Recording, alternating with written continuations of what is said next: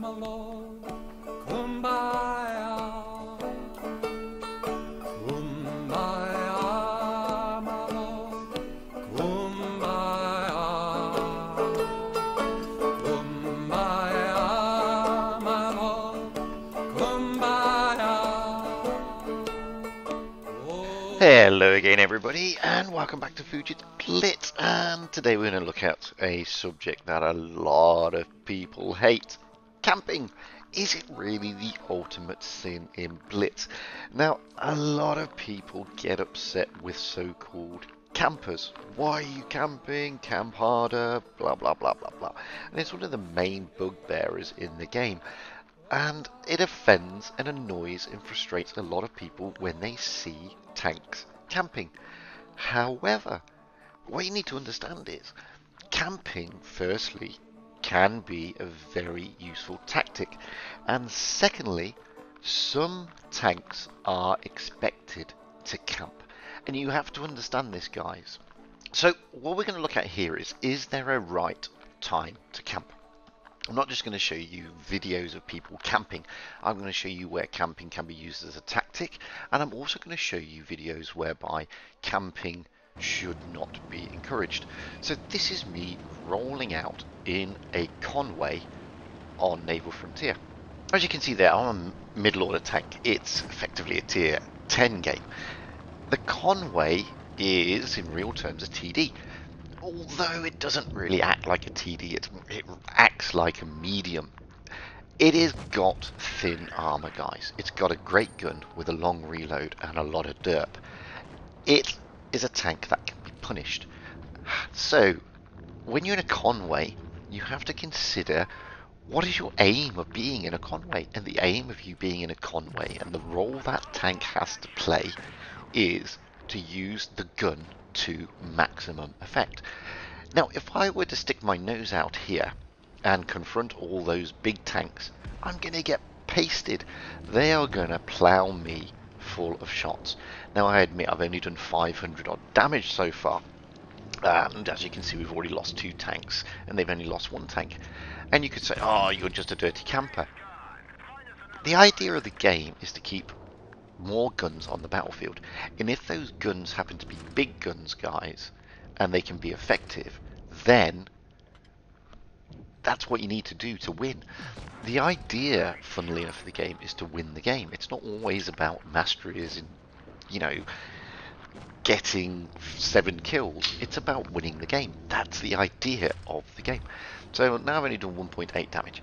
There's 3 against 4. And I haven't really moved from this position, and I'm not going to move from this position until necessary. So I've been effectively camping. I haven't actually pushed. Why would I push? I'm in a tank that cannot push. Not only that, those 2 tanks down there, the 183 and the 263, can really put me into a world of pain. I mean, the 183 can effectively one-shot me to high heaven almost, especially if he ammo racks me with his Hesh. So you've got to remember there is a time and a place for camping. And I've camped virtually the whole of this game. Now it's 2 against 2.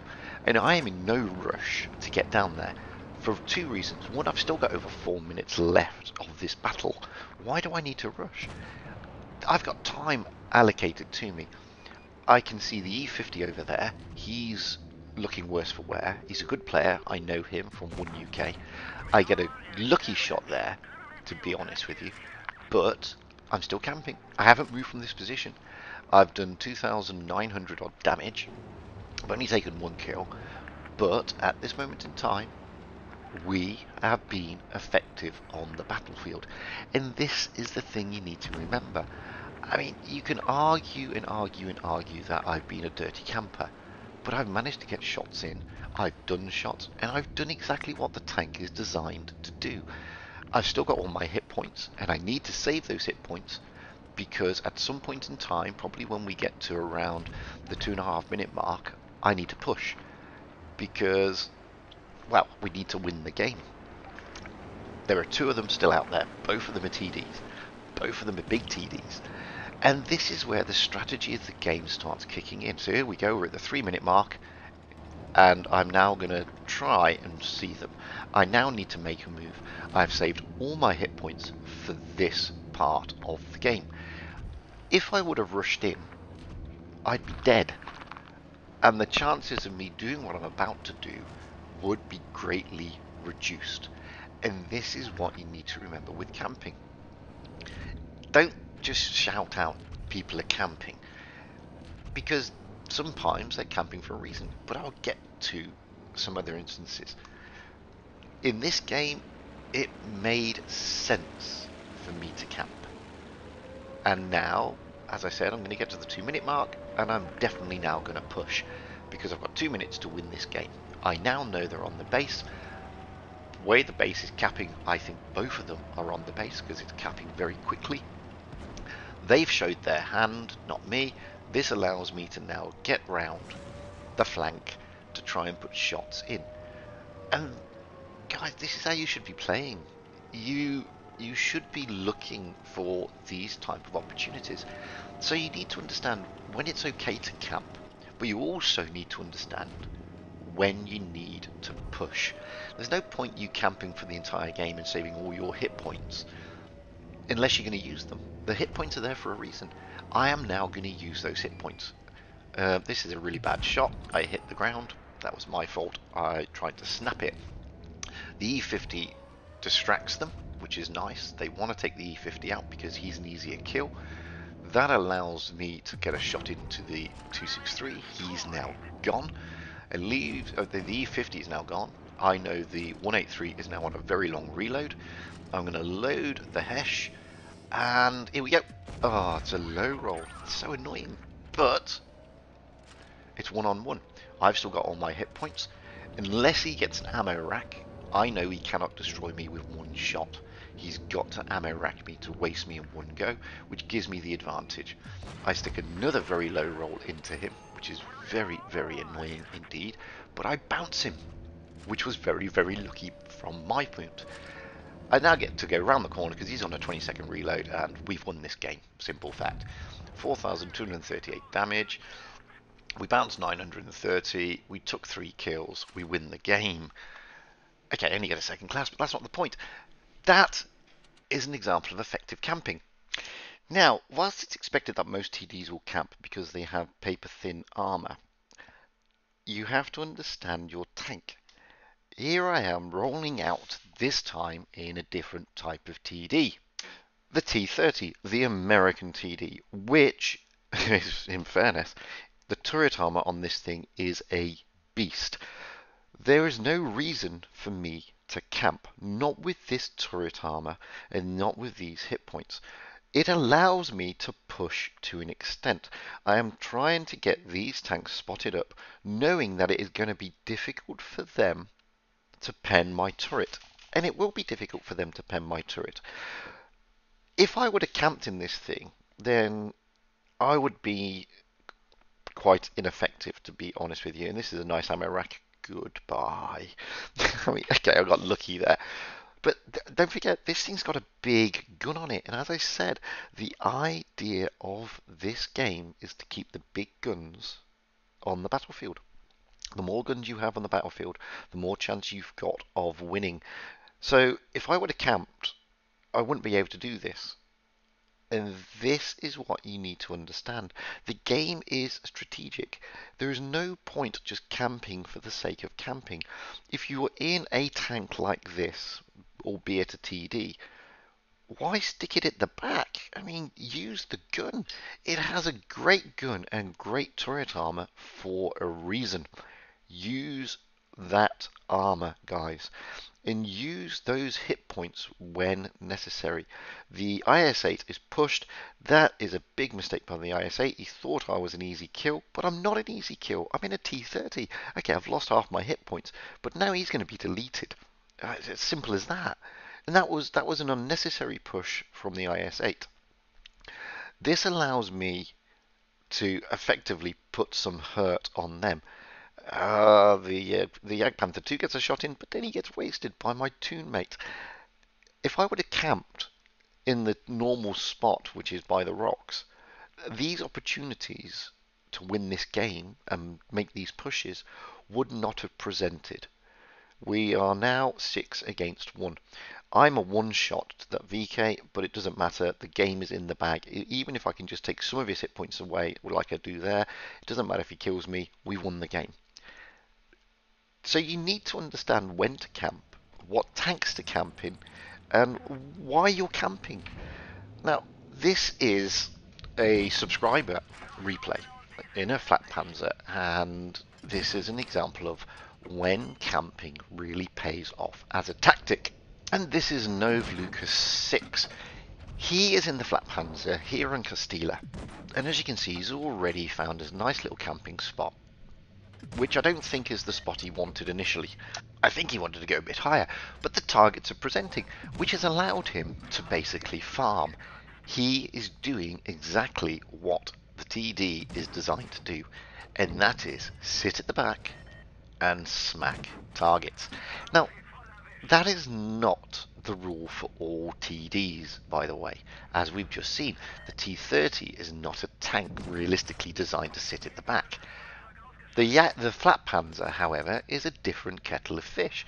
It's got a very low profile for a reason, and that low profile is there to make it difficult to spot. So to sit here in an elevated position while all the tanks on the enemy team are presenting down there makes perfect sense to me.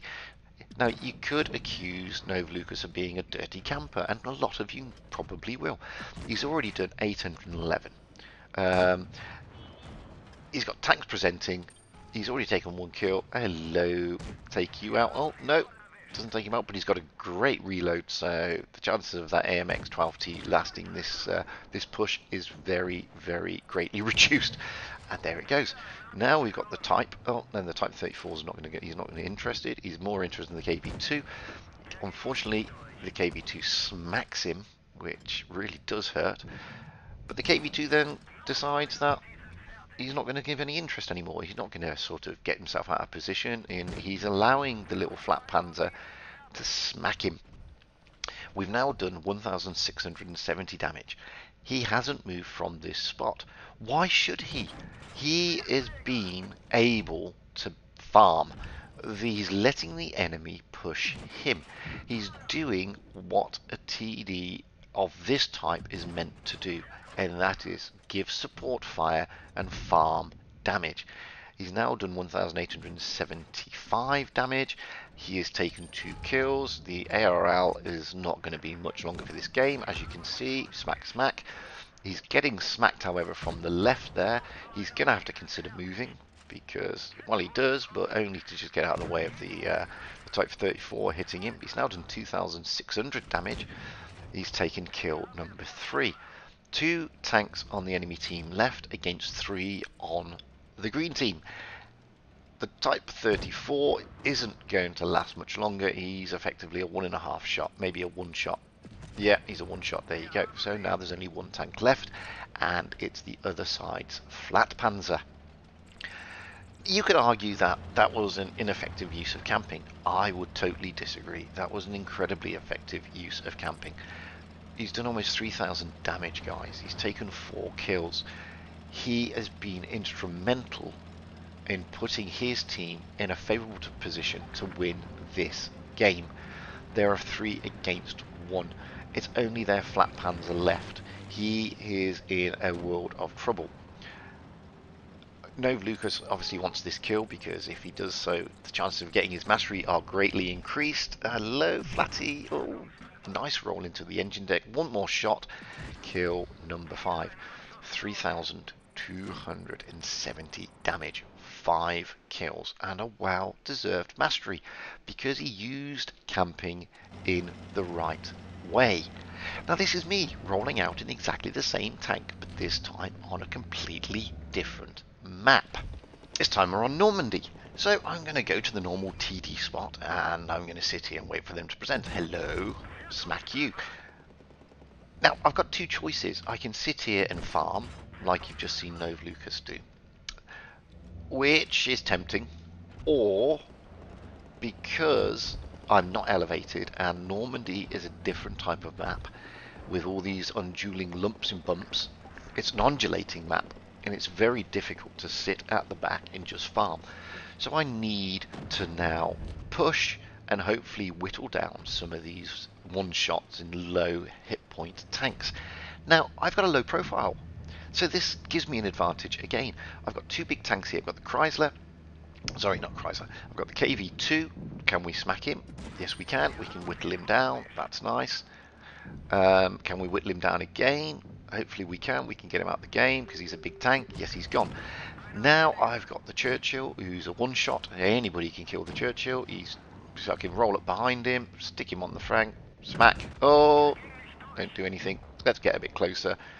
I've got stick it. Oh, yeah, there we go. So we've taken one kill. We've done 700 damage, and now we're front lining. And there's a reason why we're front lining. We're front lining because the situation called for us to front line. We're in a good situation. So we've only done 700 damage, we've taken 2 kills, there is one tank left. If I would have sat at the back on this game, like Nova Lucas did in the last game, I would have been totally ineffective. I would have basically deprived my team of a gun. You have got to understand the mechanics of the game. You've got to know when to push, when to sit, when to camp, and basically you need to understand these tactics, guys. So I don't always say that you should be camping. I only did 774 damage, nowhere near the 3k that Nova Lucas did in the last game. I only get a 3rd class, but it wasn't about showing you how great I am. It's about showing you when and when not to camp. Now here I am in the Object 252U, the, some would say, OP Russian Premium Heavy. Now this is going to be a contentious and controversial clip because I'm in a heavy. Now, I'm in a slow heavy, guys, and I'm on a side of the map where the enemy aren't.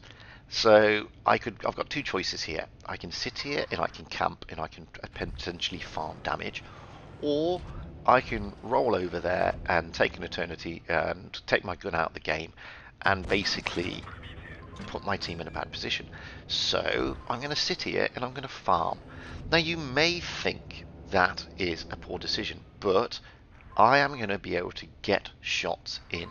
I'm going to be able to whittle these tanks down, which is the idea of me. I'm a heavy. Okay, I'm not frontlining here, I'm camping. But I was faced with a choice. The entire red team, guys, is over there. They're not over here. It's going to take me time to get there. By the time I get there, my team would have been whittled down and they will not have the benefit of my gun. That is straightforward, and these are the decisions you need to make. You could all sit there and shout, camper, camper, camper. I've only done 400 damage, I admit that, but I've been getting shots in, and I'll guarantee you I've been more effective sat here than I would have been trying to get over there to take the tanks out. It's now 5 against 4.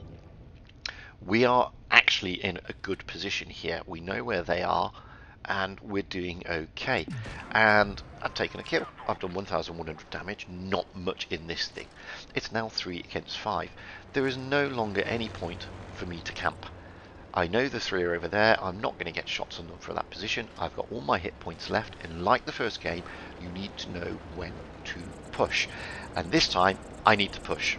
I've saved my hit points up for this part of the game yet again. There are 3 tanks. We are now down on a 3 against 4. Here comes the T-54 lightweight. I can smack him. Yes, I can. There we go. He is now my priority. I don't want him being able to run around the battlefield and get behind us. So I am going to do everything I can to get him out of the game. If that means I lose hit points, I don't care. I've got a lot of hit points to lose. I've got a lot more hit points than he has. He's going to hurt me. There's no question of that. Oh, but he's been taken out by the ISU. Now, we've got the IS-6. Oh, that shot was just dreadful. He's the last tank in the game. Oh, you can scream and shout that I've been totally ineffective by camping in this game. Well, sorry guys, I disagree. I've actually been quite effective in this game, as you will see in the end results. We wanted to win the game, we've won the game. Simple. Not the best use of a heavy, I agree, but we did just shy of 2,000 damage. We took 3 kills. and we help win the game. Don't get me wrong, I am not saying you should always camp. Far from it.